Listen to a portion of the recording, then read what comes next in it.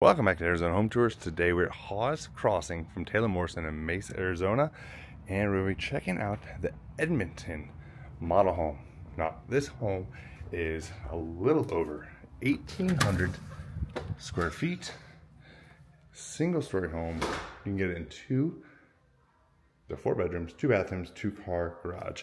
So when you walk in, you kind of split to go into like the kitchen or into the living area. We're gonna hook left.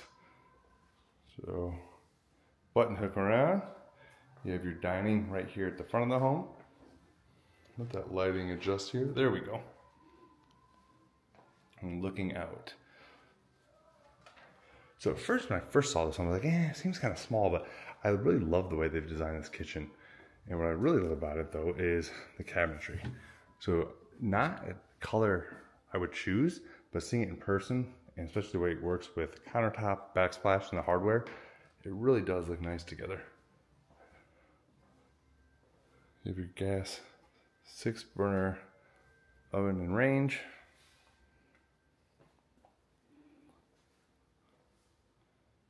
And this is the model home.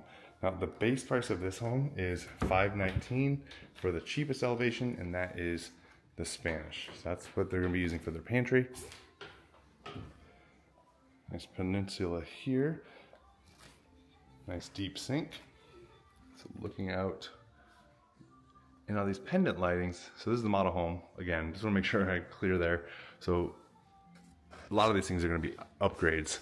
I'm assuming pendant lighting like this is not going to be a standard feature. That's something you're going to have to add on.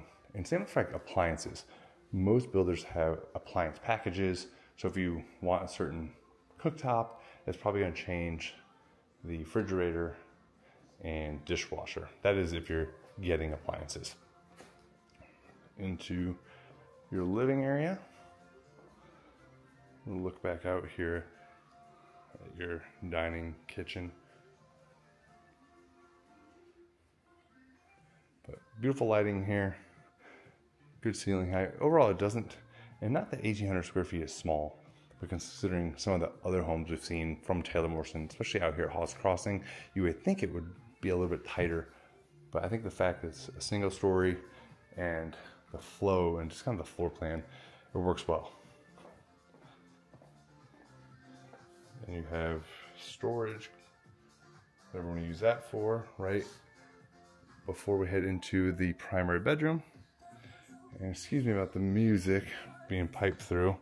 Sometimes that's why I'll do voiceovers after the fact, but I'll be honest, that's just more work for me sometimes, and sometimes I just don't feel like it. Sometimes it's hard enough just to find time to go tour these homes. And I try to get one a day. It doesn't always happen.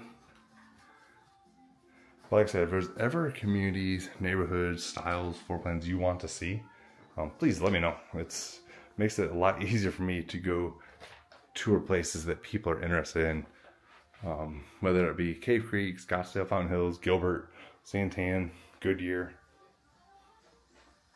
So I work the entire valley, but I don't work like Tucson or that area. That's not my market. I don't have deep knowledge there where I could really represent my clients in the best way. So let's gonna keep working our way backward, then we're gonna head outside. So when we come into this side of the home, nice office space. So this would be great. Well, at least, and I say for me, I don't know if it would be great for you, but it'd be nice to have this right here. I'm sure the kids would turn it into their playroom.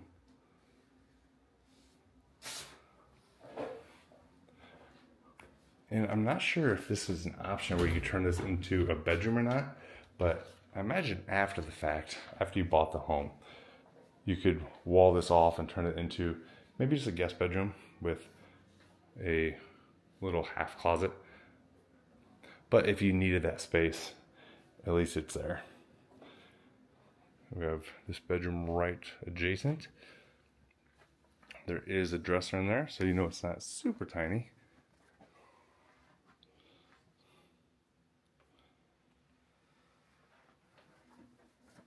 And just a typical closet with a shelf.